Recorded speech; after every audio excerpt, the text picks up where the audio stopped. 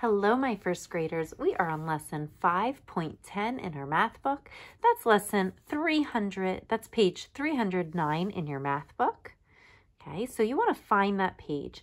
The other thing you want to find is your number line. You want to make sure you have your number line because you will need it for our practice today. You also might need a piece of paper to use as scrap paper. So you want to do those things before you hit play. Okay, so you're going to pause. You're finding 5.10, lesson 3, page 309, and you want to find your number line. When you found those things, hit play so you're ready for our lesson today.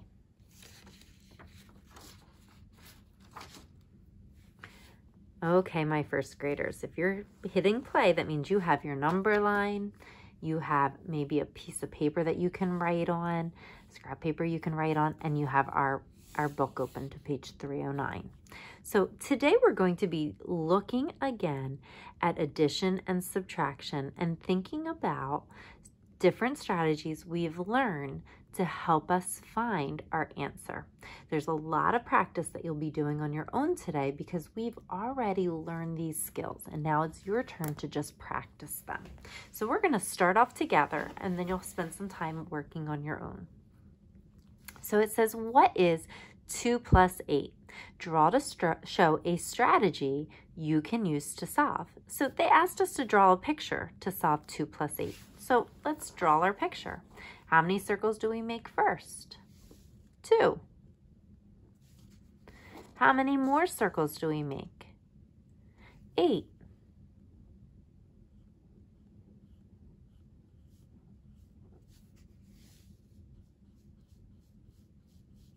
How many do we have all together? Well, we can count them all. Go ahead and count them all.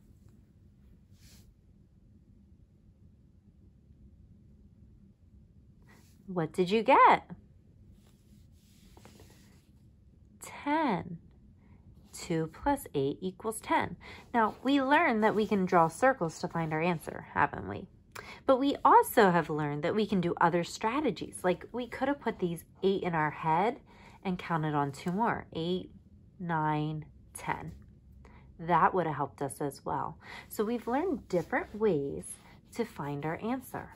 So let's, when you're ready, turn to the next page. Okay, as you can see, when you turn the page, there are a lot of problems on these pages. So again, today is a lot of practicing what we've learned. So over here, okay, they want us to see that if we had the problem 4 plus something equals 10, we could use the minus problem to help us solve. Now, as you can see from here, they don't give us a lot of room. That's why we need that scrap paper so we can work on our problems, okay? Sometimes it's good to have a blank piece of paper so you can write things out as we go. So they turned this problem into a minus problem. Instead of 4 plus something equals 10, 10 minus 4 equals 6. So we were able to turn this problem with the missing number into a related fact. So let's take a look. We are going to do some of this together and some you're going to do on your own. So I think what we're going to do is we're going to start off and we're just going to do this first column together. I have my scrap piece of paper in case I need it because there might be a missing number problem that I want to rewrite to help me solve. So let's look at the first one. 2 plus 5. Okay, I can solve that, can't I? Could I put 5 in my head and 2 on my fingers? I could. I could put 5 in my head and draw 2 so I can count on that way. Or maybe I want to use my piece of paper to draw out all of my circles. Well, I'm going to practice counting on this way. 5, 6, 7. So 2 plus 5 equals 7. And that's all I need to do is write my answer. They just want you to practice adding and subtracting today. 15 minus 7. So I have to make sure I'm paying attention to my sign. One of the ways to do that is to say the problem so we know what we're doing. It's minus, so I'm going to use my number line. Remember I said find your number line or make a new one. So 15 minus 7. Here's my 15. I'm going to take 7 hops back. 1, 2, 3, 4, 5, 6, 7. I landed on 8. So I'm going to fill in my number 8. Okay. 2 plus something equals 11. Hey, that's not an easy one, is it? I have a missing number. So can I take this plus problem and turn it into a related minus problem? Yes, I can. I have my big number. So I'm going to make it on my scrap paper. I'm going to write a new problem. 11 minus 2 equals. Okay, I turned it into a related minus fact. Instead of 2 plus something equals 11, 11 minus 2. I can use my number line to help me. Here's 11, 2 hops back. 1, 2. Where did I land? 9. 11 minus 2 equals 9. So my missing number is 9. Okay. 12 minus 9. That's a regular problem. I can use my number line again for that. Here's 12. I'm going to take 9 hops back. 2, 3, 4, 5, 6, 7, 8, 9. Where did I land? 3. 12 minus 9 equals 3. All right. Let's look at the next one going down. Something plus 8 equals 13. Hey, that's not an easy one. Missing number in the middle, right? Can I turn my plus problem into a related minus problem? Yes, I can. Here's my big number. 13 minus 8 equals blank. Okay. Here's 13. Take 8 hops back. 1, 2, 3, 4, 5, 6, 7, 8. Where did I land? 5. Okay, so 13 minus 8 equals 5. So my missing number is 5. See how the scrap paper is helping me? 16 minus 7. That's a normal problem. I can use my number line. Here's 16 minus 7. So I'm going to take 7 hops back. 1, 2, 3, 4, 5, 6, 7. Where do I land? 9. 16 minus 7 equals 9. All right, so boys and girls, we did this column. Notice how I used my number line if I needed to. Okay, I filled in my missing number. You are going to work on, not yet.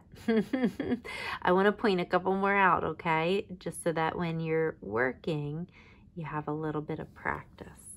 Okay, I want to point something else out to you. Let's look over here at number 8. Do you see that one in the middle? 10 minus something equals 2. So wait a minute. We have a minus problem with a missing number. Okay, what do we do? Okay, what do we do when we have a minus problem and there's a missing number? We can turn that. Can we turn that into a related minus problem? We can, right? As long as we know the big number. So let's use our paper. 10, what small number can we take away? 2 equals. So here's my number line. 10 minus 2. 1, 2. What did I get? 8. So what's the missing number? 8. Let's go down here to number 14 because this is a tricky one too. something minus 1 equals 6. Hey, it's a minus problem. We're missing the first number in a minus problem. That means we're missing the biggest number. So what do we do when we know the two small numbers? How do we get the big number? What do we do to the two small numbers to get a big number? We add them. So we need to add 1 plus 6 to get our big number. So if you have 6 and you get one more, 6, 7. So 6 plus 1 equals 7. So 7 minus 1 equals 6. That was our big number that was missing. Let's try a couple more of those tricky ones, those missing number ones, because you're pretty good at your own adding and subtracting. It's the missing number ones that sometimes we get hung up on. So let's look at this one. Hey, missing number. And our equal sign is over here. So do you remember what we do? We cover that up. 8 plus something equals 8. We know our biggest number, right? Because we add these two together to get the biggest number. So what do? We make a related minus problem. So we start with our biggest number, right? The answer, which is 8 minus, what's the other number we have? Oh, wait a minute, 8 minus 8. If you have 8 and you lose all 8, what do you get? 0.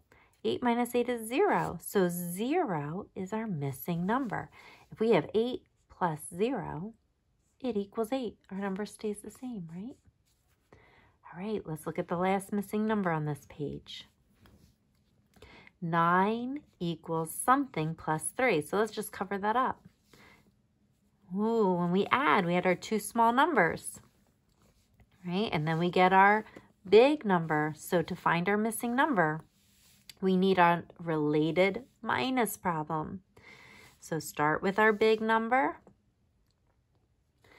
Take away our small number.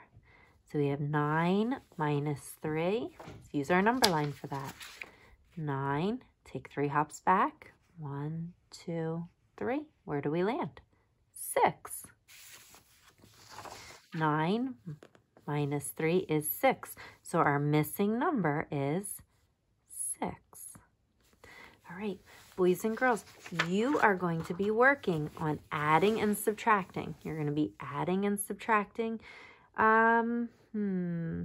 Let's go like this. Actually, I want you to work on all of these. You can do this. Go through each one. You're going to add or subtract, or you're finding your missing number. Okay? Finding the missing number. And actually, you know what? We'll do this. You can cross off that last row. So you're just doing these 3 rows. Add and subtract. Okay? We're finished with this page. Just work on this page right here.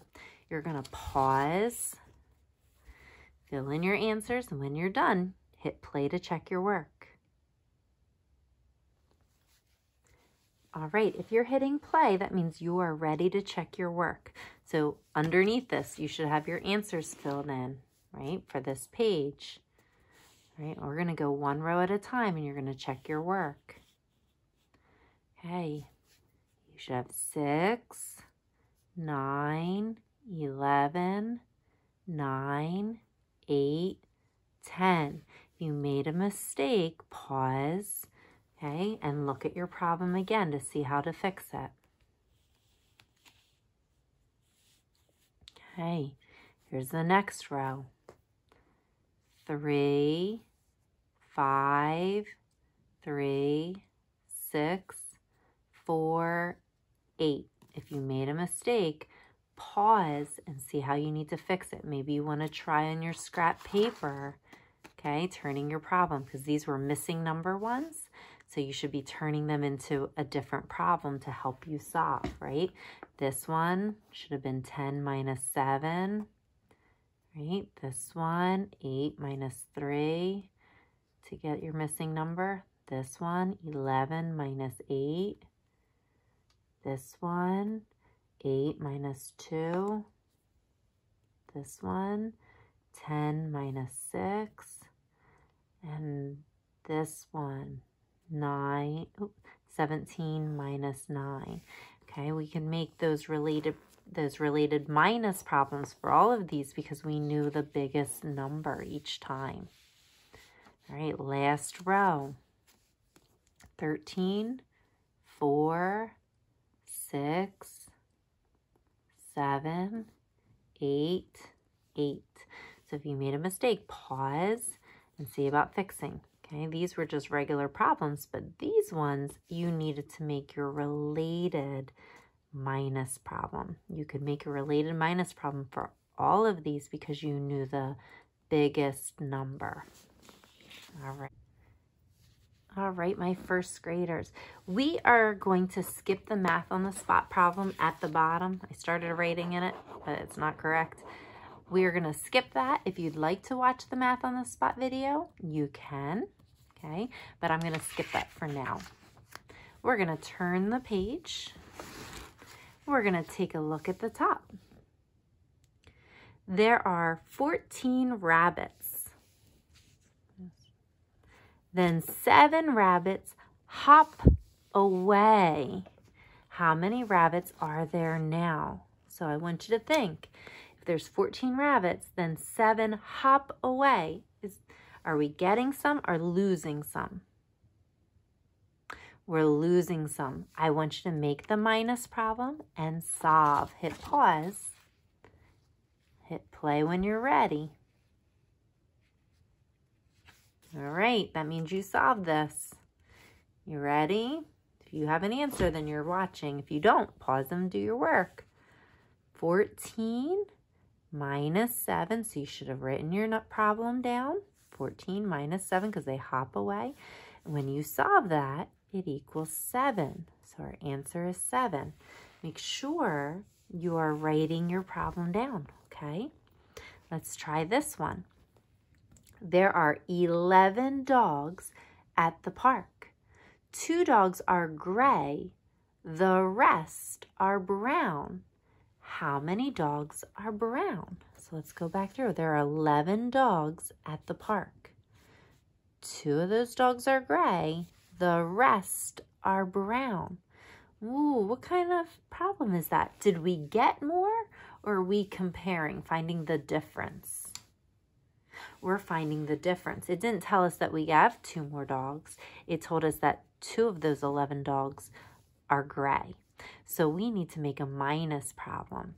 Boys and girls, I want you to write your minus problem, get your answer, and then hit play. So pause, work on it. All right, if you're hitting play, you wrote your problem and have your answer. 11 minus 2 equals, well, if you have 11, you take 2 hops back. 9. 11 minus 2 equals 9. So there are 9 brown dogs. Okay, 2 of the dogs are gray. The 9 are brown. All right, look at this one. Fill in the blanks. Write the addition fact. So boys and girls, we're actually going to skip that one for right now. We're going to skip that. And look down here. Marco has 13 marbles. Lucy has 8 marbles. How many more marbles does Marco have than Lucy? So let's go back through. Marco has 13 marbles. Lucy has 8 marbles. How many more marbles does Marco have than Lucy? Do we want to know how many they have all together? Are we adding them together or are we finding the difference? Are we subtracting? We're finding the difference. We're subtracting. We want to see, we're comparing them. So I want you to make your subtraction problem, find your answer, and hit play to check your work. Pause the video. All right, if you're hitting play, that means you wrote your problem and you have an answer. 13 minus 8, because we're comparing. If you have 13 minus 8, what did you get? Well, maybe use your number line. 13 minus 8. 1, 2, 3, 4, 5, 6, 7, 8. Did you get 5? All right. 13 minus 8 equals 5. So there are 5, he has 5 more marbles. All right, boys and girls, you're going to do a little bit more practice.